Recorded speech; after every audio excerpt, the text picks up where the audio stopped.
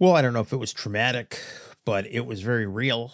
Oh, I'll tell you, yeah, because a lot of folks saw me do the little short video in the mall this past weekend. I went with the whole family, uh, grandparents, kids, whatever, and everyone decided to eat at the Cheesecake Factory. We get there very early, about 4 o'clock in the afternoon. A little very early for dinner, but I got some old people involved. They were, and the place gets crowded, so everyone was comfortable with that. We get in, they tell us it's going to be a 4 hour wait. 4 hours. First of all, you're the Cheesecake Factory. You're a fake restaurant. What do you have that someone would wait 4 hours for? Are you kidding me? And then also, how do you look someone in the face at 4 hour wait? Okay, so it's 4 o'clock. Come back at 8 o'clock. I got kids. We got, everybody here. That's ridiculous. Steve Weiner here from GetRubix.com, and today we're going to talk about making that transition from using dynamic device groups with the autopilot group tags to assigning things in Intune with device filters. I mean, you know me, I'm not very adventurous, but compared to waiting 4 hours, I'd rather literally just jump off a mountain somewhere with a parachute, of course.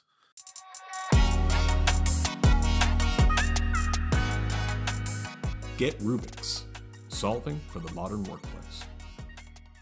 So I'm going to reference my own work. For a long time, my team and I have been using the group tag structure for autopilot. The idea was, instead of just, registering everything using the ZTDID physical attribute to say, hey, these are all my autopilot devices, right? We apply a group tag when we, put the device in autopilot, and we use that group tag to force the device into a dynamic device group. And this allows us to use that same group for all kinds of things, right? So if you look down here, it lets us, have different builds. So for example, kiosk or corporate devices. And then once you have different types of devices, you can then say, okay, these are my policies and applications for everyone. I could scope them down to just specific build types. This gave us a very clean way to go from autopilot to having things in a nice group, and then targeting our apps and policies at the individual groups. All right, well, hold on. If this was a good system and everything worked fine, why are we changing this? The reason is, as Intune grows, it's becoming more apparent that, for whatever reason, assignments in Intune happen faster when you use what's considered virtual groups. What do I mean by virtual groups? So typically, Intune looks at all your entra groups, right? That's where the groups come from. Intune itself doesn't have groups, whether they're dynamic or assigned or whatever. However, Intune knows two things. It knows all users and all devices. And because those are built into Intune without having to communicate and look at entra groups, they're faster by default. But of course, assigning something to all devices or all users isn't always the right solution. We don't want to do that, especially in the example I just showed, right? You might have one set of apps going to one set of devices, So what we can do is we can still use the all devices target, but the device filters will help us narrow down what we want. And we can even base some of that on those dynamic groups, so we can keep our group tag structure, but still switch to filtering. So let's go ahead and whiteboard this out. I mean, you knew we were going to pull the whiteboard out. All right, so let's try to break this down. I have a PC that's registered through autopilot and it gets a group tag assigned. Let's say that group is Corp.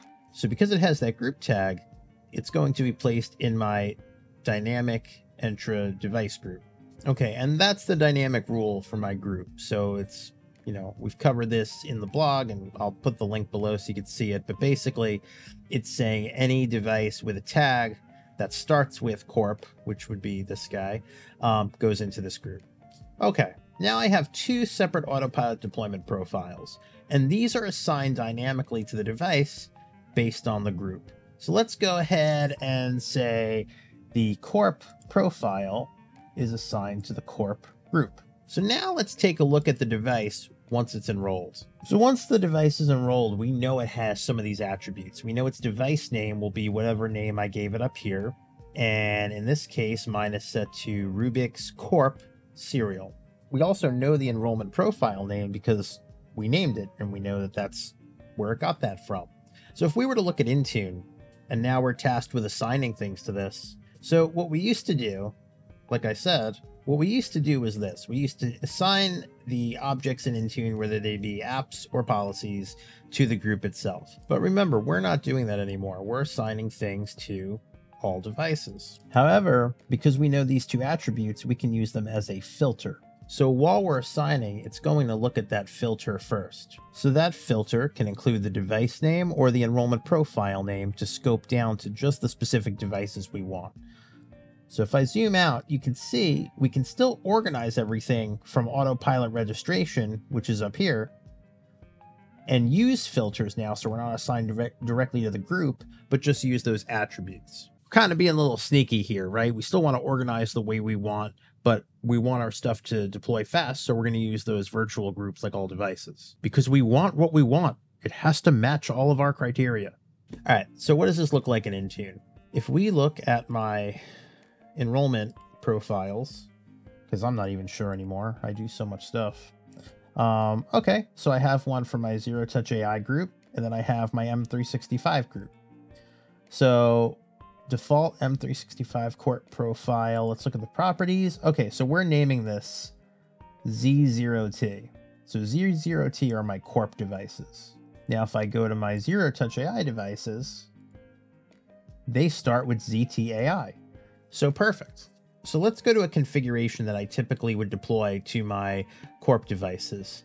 So if we look at this hello disabled policy, right, where I'm prohibiting Windows Hello, it is assigned to M365 devices.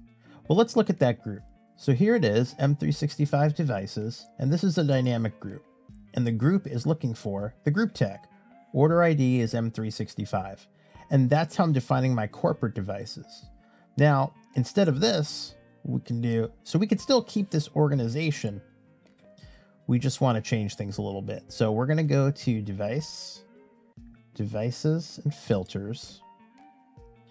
And we want to add a filter, platform apply. Okay, let's create a new filter. And we're going to call this M365 Corp devices.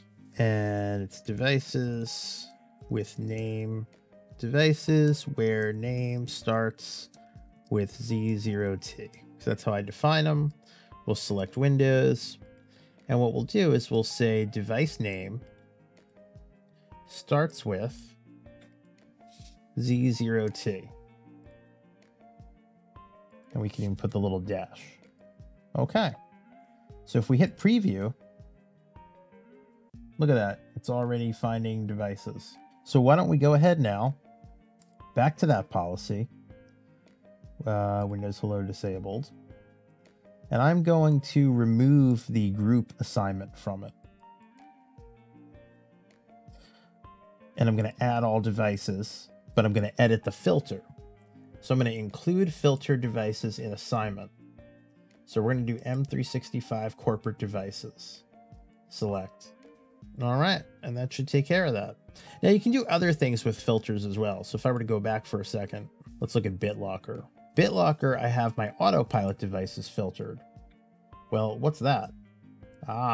So this is where the device enrollment profile name is equal to the default M365 Corp profile.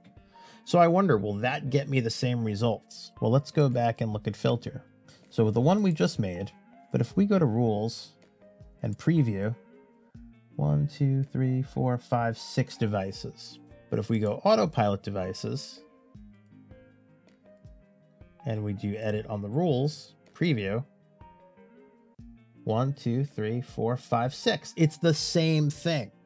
See, so however you want to do it, if you want to do it by the profile name, if you want to do it by the device name, and you can also exclude these as well. So if you had a special group for some reason, and you had a configuration that you did want to push to everyone except a group, you can do that. So I'm going to just look at my delivery optimization for a moment. That's going to all devices. But let's say I wanted to exclude those autopilot devices. I can exclude the same filter. There we go, M365 corporate devices. And it'll go to everyone but them. So yes, we kind of cheated the system a little bit, but it works to our advantage. So whenever I hear Microsoft start trying to talk to folks about moving away from group assignment and moving towards the virtual groups, like all devices, all users, this, is a little jarring to people, especially, myself personally. I've spent so much time building out this dynamic group structure with the group tags and, figuring out a clean way to organize everything. And now we get to keep the best of both worlds, right? Let me know if you're using filters, if you're completely new to the group tag strategy to begin with. Check out, I'll have the link below. It was a 5-part series I did. It definitely helps as you're onboarding autopilot devices to keep them organized immediately at procurement. And we can, essentially keep the same flow now when we're assigning things from Intune. We'll be seeing you.